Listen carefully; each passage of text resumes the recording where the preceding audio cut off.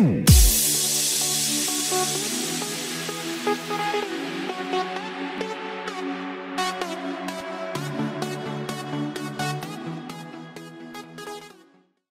class, my name is Thompson.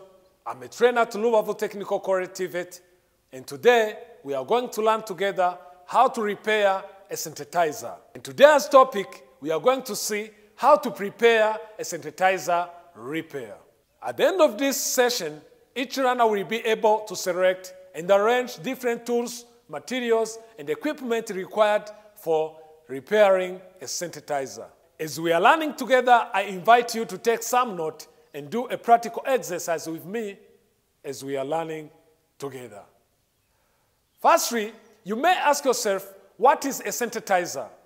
A synthesizer is an electronic musical instrument that generates audio sound. All synthesizers have a few basic components that work together to forge a sound. An oscillator that generates the waveform and its pitch. A filter that carves out certain frequencies in the wave to change the timbre. An amplifier that controls the signal volume and the modulation to create effect.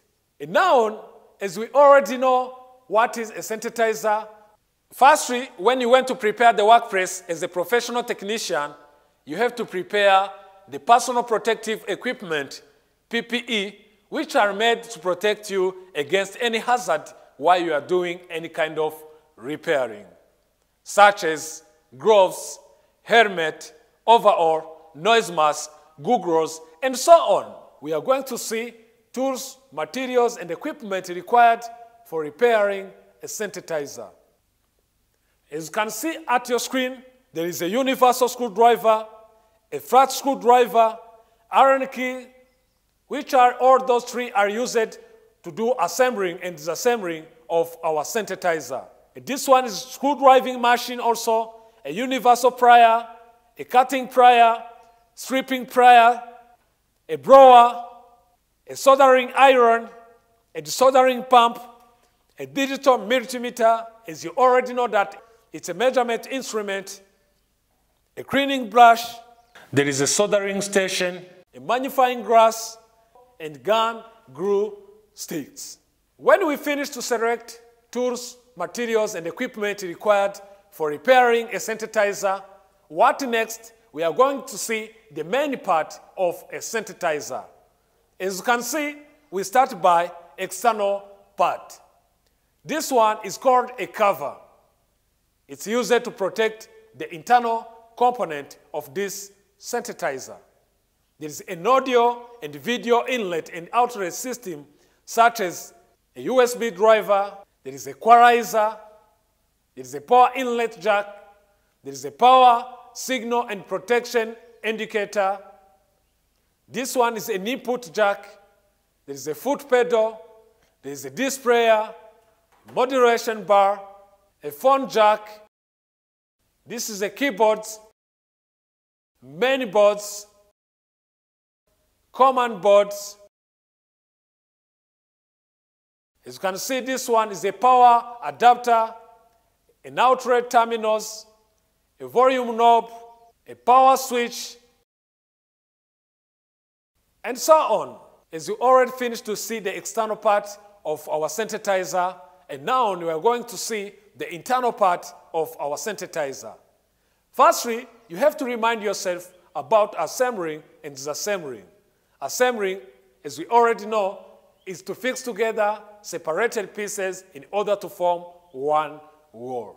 While disassembling is to separate or to break down one device into many pieces.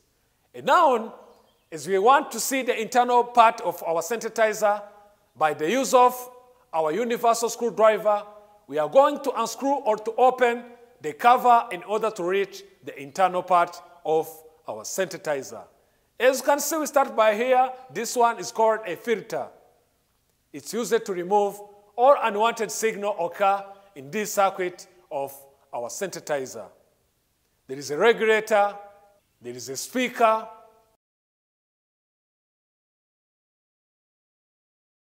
There is a cooling system. This one is called an amplifier. And finally, this one is a display boards. As you already finished to see the internal part and external part of our synthesizer, and also we have seen together how to do assembling and disassembling a synthesizer. There is some tips you may follow up while you are going to do assembling and disassembling a synthesizer. Firstly, I remind you to check the manufacturer instruction to read everything about that synthesizer in order to do it professionally. And also, after you finish to do assembling your synthesizer, now on what you have to do is to do arrangement of tools, materials, and equipment required for repairing a synthesizer.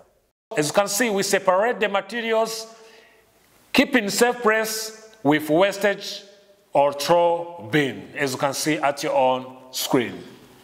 Thank you for your attention. In our next session, we will see how to repair a synthesizer power adapter. As we are learning together, I hope you took some note and you did a practical exercise with me. Enjoy.